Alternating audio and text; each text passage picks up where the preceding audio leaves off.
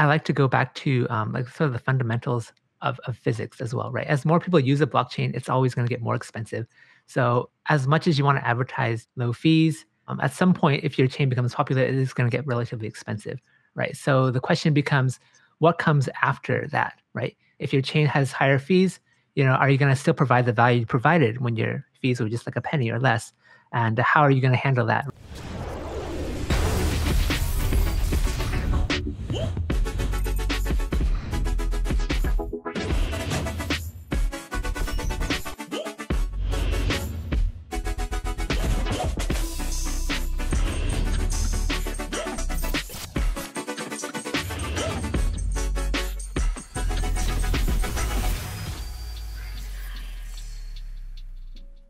When you look at Swissborg est sorti ce matin. They have an app where you can buy crypto. They connect to Binance, HitBTC, LMAX, and Kraken and find the best rates in the markets. What I like about Swissborg is that they have an amazing app that can directly buy cryptocurrencies like Bitcoin and also cash out as well. Through Swissborg, all assets will have a fiat gateway. And here is the thing. Premium features gives you zero fee trading. That is zero fees. If you want to buy Bitcoin with fiat, I suggest you buy through Swissborg rather than Coinbase. And if you're interested in trading the likes of Ethereum or Bitcoin, use Swissborg's application.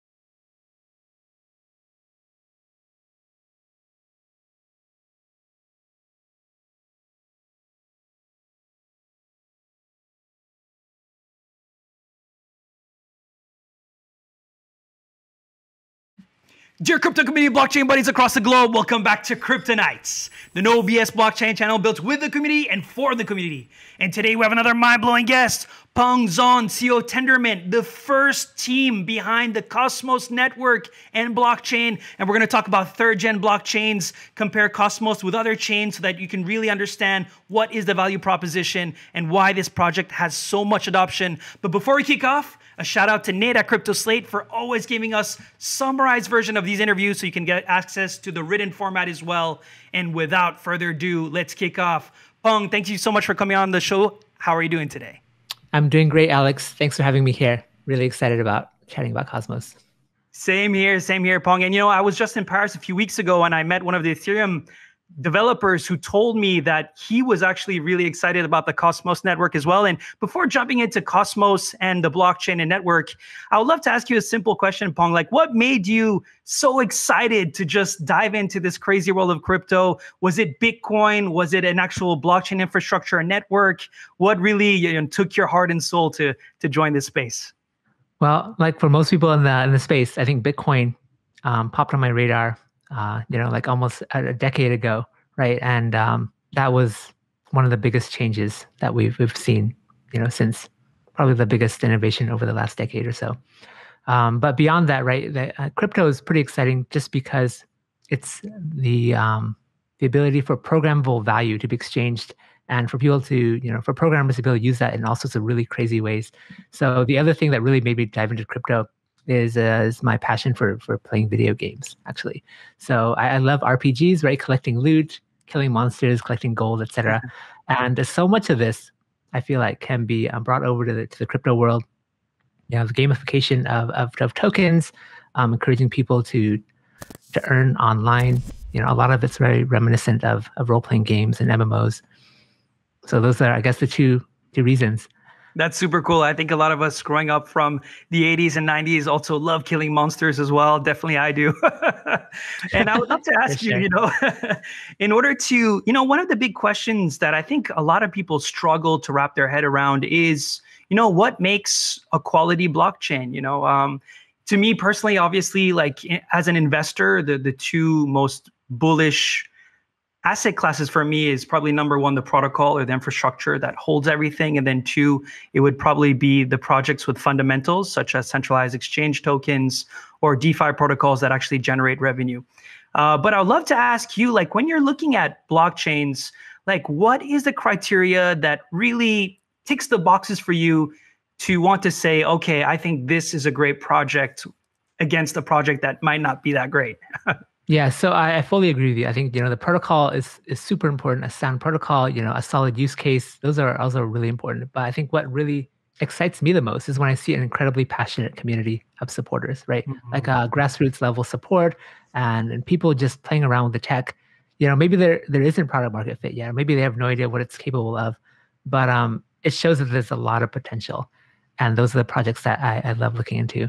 I couldn't agree more with you. I wholeheartedly see the community as the most important piece of the puzzle. But as you know, a lot of people, they also talk about like gas fees and transactions per second. Are there any other criteria on top of that which you think is really important when evaluating blockchains? Yeah, so gas fees and scalability, they're very important. But at the same time, as more people use a blockchain, it's always going to get more expensive.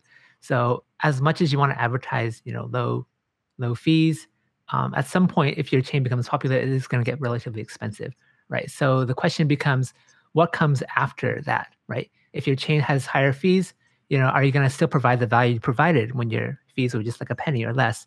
And how are you going to handle that, right? And we're seeing Ethereum tackle that right now, trying to go for ETH 2.0 and also all the projects building, layer 2 scalability solutions on ETH.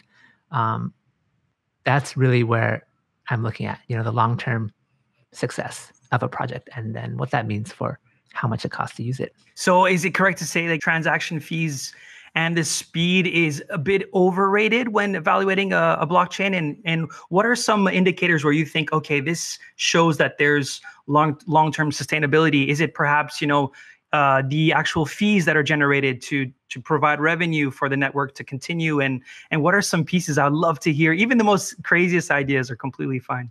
Yeah, maybe this is less crazy, but I always go back to the Web 2.0 world. My background is web development and UI design, right? And some of the projects that became incredibly popular, over time, services like Twitter, et cetera, they built MVPs, with things like Ruby on Rails, but then it quickly became unscalable as they started getting hundreds of thousands, millions, tens of millions, hundreds of millions of users.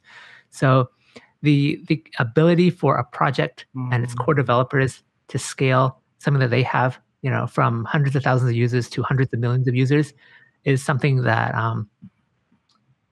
is really important, right? And we're not going to see that. It's going to take time over the next few years, but the projects that successfully scale to hundreds of millions of users are the ones that are really going to succeed.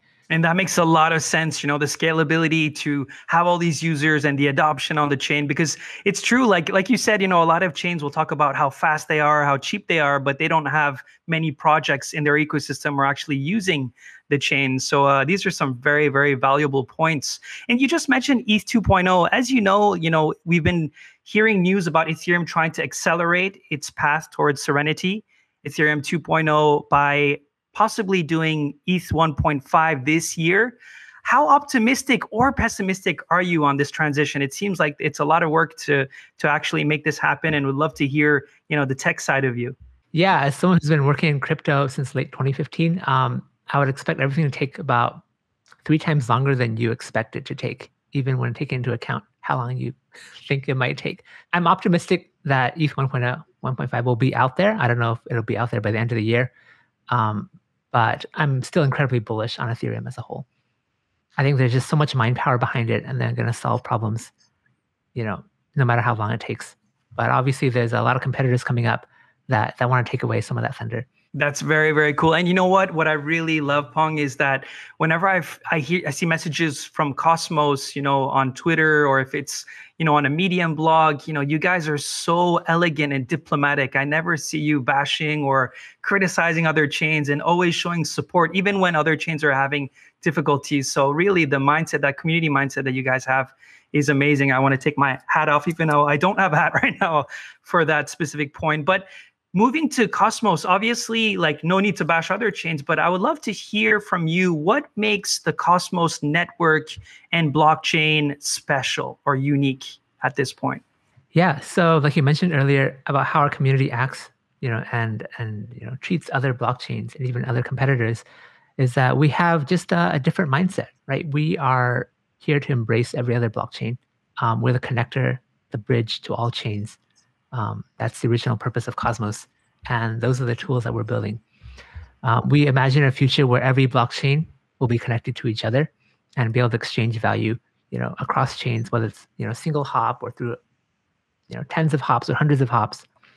We're here to create the internet of blockchains, or as we like to call it, the interchain, like the Web 3.0 parallel to the internet. It does sound like, Cosmos is a bit similar to Polkadot in the sense that, as you know, Polkadot are creating parachains so that people can have their own independent chain and just rely on consensus algorithms from Polkadot. Is Cosmos somewhat similar? Because Cosmos is a network, decentralized network of independent parallel blockchains. Is it similar or completely different? It is similar, but at the same time, it's bigger in scope. We have a more ambitious roadmap, right? Our vision is a future of 1 million blockchains, while in Polkadot, they're taking a more, I would say, a pragmatic approach, and they're starting with, let's say, 100 parachains. Another difference is that parachains, right, sort of rely on developers to be able to front up some funds to pay for one of these parachain slots. They're going to be hotly contested over because Polkadot is so valuable, and you're going to reach so many users by having a parachain slot. So that becomes a little bit competitive. It becomes quite expensive, and generally, the more well-funded, parachain projects will get the guaranteed slots, while the ones that are more experimental might not be able to. But in the Cosmos land, right, there are no such thing as parachain slots. So how Cosmos works is every chain launches independently of every other, and they are also not required to connect to any other chain either. So in fact, every new chain created in Cosmos is its own separate startup. It's its own separate website, if you can use that metaphor. And does Cosmos, is it really open for any type of project? You know how VeChain, for example, they've chosen a specific niche, which is the supply chains, right? They want to be the ultimate protocol layer for supply chains. Does Cosmos is it enterprise only, or does it have a specific niche, or is it just completely open to anyone who wants to build their own blockchain? It is completely open. So anything that can be expressed, with a decentralized database, it can be done with the Cosmos SDK. We have people building all sorts of things like decentralized cloud providers. We have people building tools for Ethereum developers, right? There's a project to add the EVM on top of Cosmos. There are people building social media platforms using Cosmos tech. Essentially anything you can imagine that can be put into a database, it can be built on Cosmos. And we're not opinionated on this. Very nice. I love the neutral, hipster, easygoing approach that you guys have. And what about the levels of decentralization? That's another huge debate on choosing chains, right? And the consensus algorithms. How much does that matter to you personally when judging different chains, the level of decentralization and consensus algorithms? Yeah, so decentralization is incredibly important. In the Cosmos world, we use something like delegated proof of stake, right? Where there are 100 validators that validate a particular chain. And it is more centralized than something like ETH or BTC, where there's hundreds of thousands of miners around the world, all vying for the next block. So there is more centralization risk for a specific Cosmos blockchain. But of course, like I mentioned before, this is only one chain, right? When you have hundreds of chains, thousands of chains, millions of chains, you can say that decentralization is actually stronger in Cosmos than a lot of other chains, just because each chain is siloed in terms of security from every other chain, if that makes sense. I see. That means if one chain or even 100 chains are taken down, the other thousands of chains will still live. Yeah, because when you have your independent chain, it depends on the actual company if they want it to be more centralized or decentralized. It's not up to Cosmos to actually dictate that, right? Every community has its own set of validators. They can use 20 validators if they want to be centralized. If they, let's say they're a centralized exchange, right? There's really not much need to use a whole bunch of validators. 20 maybe is enough. That's what Binance Chain, which is built on Cosmos Tech, uses. On the other end of the spectrum, you have chains using 200, 300 validators. That also works as well. I was about to actually follow up with the Binance Smart Chain. So for you, like, a lot of criticism comes from the fact that Binance Smart Chain has compromised decentralization to get more speed and lower costs. Is that fine with you? Is it still a good use case? What are your thoughts on Binance Smart Chain? So I haven't really looked into Binance Smart Chain, but I understand it's sort of like a fork of Ethereum that has, a smaller number of block producers, right? I think that's exactly what, something like Cosmos is meant for, right? It allows the creation of lots of different experiments, some more centralized, some more decentralized, and it's really based on the community itself to decide if they want to participate in it or not, right? So core to the ethos of Cosmos is the ability to exit, which goes to, I guess, one of the really coolest parts of Cosmos. Amazing. Very, very cool, Peng. And you just mentioned, I think, a really important point, which is the ecosystem and companies or projects that are actually using the chain, right? We talked about this a little bit earlier with scalability, but talking specifically about the ecosystem and the Cosmos network, it looks like you guys have a lot of people building on Cosmos, which is a very positive sign. Do you mind sharing a little bit about what is the adoption currently out at Cosmos? First of all, there are a lot of projects, but there are also some very valuable projects. If you look at sites like CoinCap or CoinGecko, 4 out of the top 25 most valuable chains in the world are built on Cosmos. So these include Binance Coin, Terra, Crypto.com Coin, and the Cosmos Hub itself. Amazing. So, but beyond that, there's roughly 31 mainnets live right now, and they have a combined, total market cap of over 85 billion. Yeah, I saw that on Twitter. Actually, by the way, guys, don't forget to follow Peng on Twitter. So at ZC Peng, Peng. So $90 billion in digital assets are being secured on Cosmos as of today. Yeah, those are only the chains that are live, right? There's over 200 projects being developed currently, and more coming down the line. I think people are realizing, how much value is provided for free right now with the Cosmos SDK. And if you want to build your own layer one, this is the way to do it. Save yourself years and years of R&D, build on something that costs you nothing, but gives you all of these benefits that chains like BNB are using. So far in terms of criteria, just to sum it up, by the way, guys, if you think there are other points that are really important when evaluating blockchains, feel free to put them in the comments section below so that we can hear from you and share more perspectives. So far we talked about levels of decentralization, we talked about consensus algorithm, we talked about scalability, throughput, transaction fees, and if I'm not wrong, adoption and ecosystems, right? But I'd love to follow up on the specific scalability criteria. Like, how will Cosmos focus on scalability in the future? That's one thing that scares a lot of people. And you said is extremely valuable, right, for a blockchain, because you have so much adoption. And like you said, many test nets that soon will become main nets. How do you guys ensure that you'll be scalable and sustainable in the future? Yeah, so at a high level, right, Cosmos allows scalability by encouraging people to build new chains whenever they have a new application idea, right? So unlike Ethereum, where they're supposed to spin up a smart contract for a new application idea and then stick it on Ethereum mainnet, in Cosmos, we really encourage you to build your own blockchain and put your application idea on that blockchain. There's many ways to write your blockchain. We have a current smart contract solution based on WebAssembly. Right, so WebAssembly allows you to compile from lots of different languages into WebAssembly bytecode, which is most popularly used in the browser. Right, so there are some applications that are just require so much performance. If you're a designer, you may have heard of Figma. That's built using WASM, WebAssembly, and that allows for incredibly high performance applications directly in your browser. Well, what we have in Cosmos is this project called Cosm WASM, which wraps this WebAssembly interpreter into a blockchain, allowing you to write smart contracts, in Rust, in Go, in JavaScript, I think in TypeScript, right? That's one way of doing it. You can also build a chain using Golang directly, which is the primary language of the Cosmos SDK. So yeah, so one application for one chain is generally how we see it. But obviously, if an application becomes very popular, right? Let's say someone does manage to make a successful social media clone on a blockchain, right?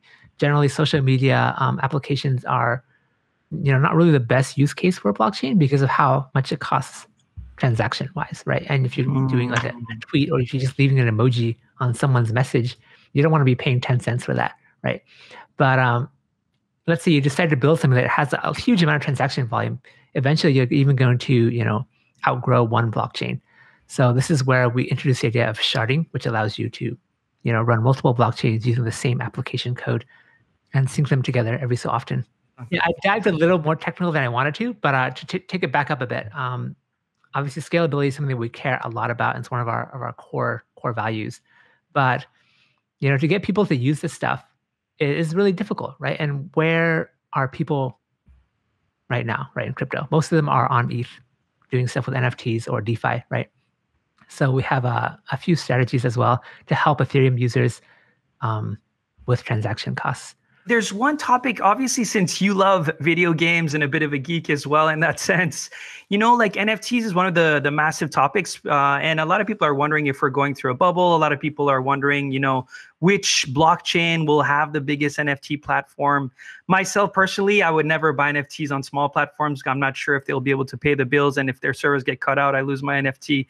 But yeah, would love to hear your view. I'm sure you have a really, really interesting view on NFTs and how important would that be for the Cosmos network? But also, is this something that is as big as it is? Is it a bit of a bubble? Anything you want to throw at us, please go for it, Peng. Yeah, so NFTs is definitely a bubble, but at the same time, it's going to see incredible growth over, let's say, the next decade. I think everything in the real world can be represented as an NFT, but more than that, right? As companies, larger companies are exploring augmented reality and virtual reality, right? These sort of environments are very conducive to NFTs, and to allow people to showcase what they have, what they have bought, what they own, etc., via a variety of augmented reality mediums. Let's say just wearing glasses and seeing someone walk around with a 1 of 100 NFT earrings, that only appear in AR, right? Is going to be really exciting. And it really brings, everything we've been doing inside of games, right, to the real world. And so what would the criteria be for you to trust the platform enough to actually purchase an NFT for the long term?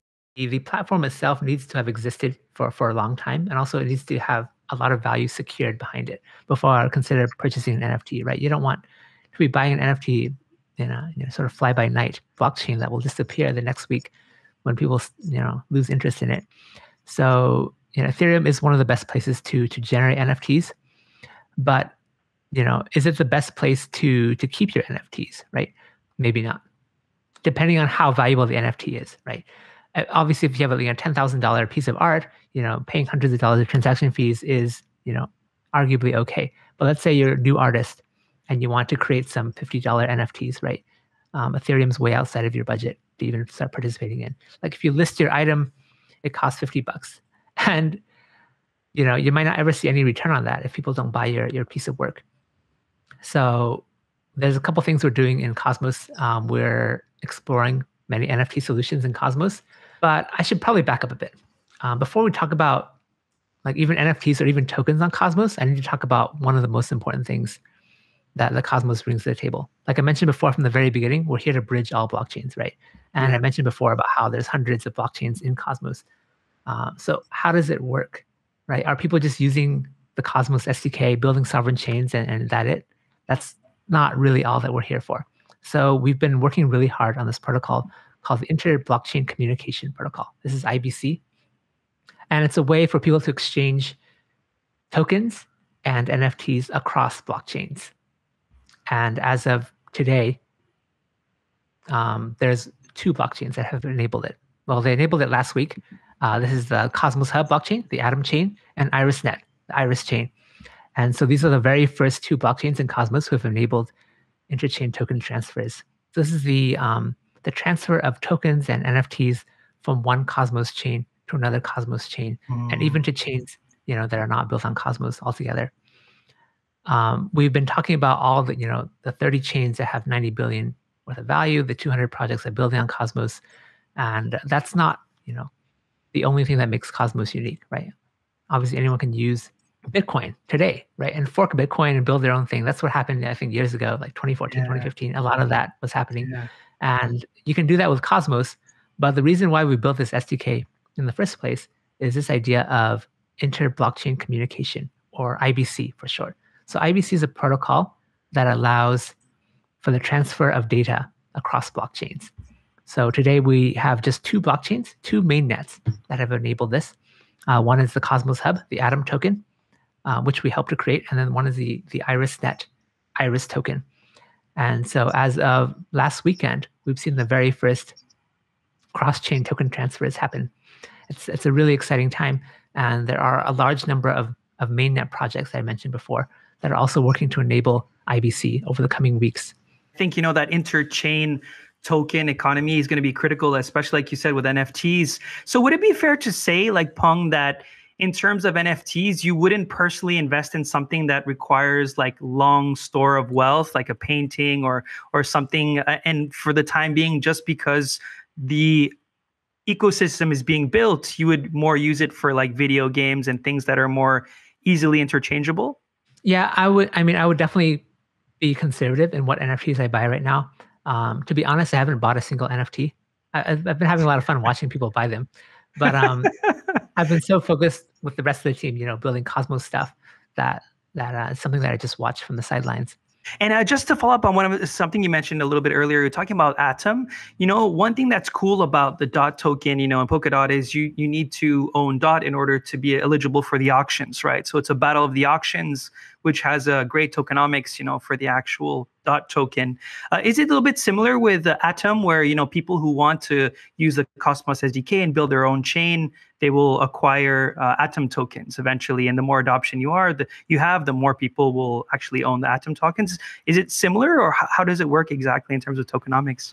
Yeah, so explaining it in terms of difference to Ethereum and Polkadot is probably the right way to go. So with both Ethereum and Polkadot, how it works is you need to own the base token. It's ETH, it's DOT, right, to start building stuff on the mainnet. In Cosmos, you don't have to own the Atom to build anything on Cosmos, right? And that's why you see some centralized exchanges like Binance and OKCoin, et cetera, Crypto.com, use the Cosmos SDK for their own purposes to build sort of like a more centralized chain for themselves.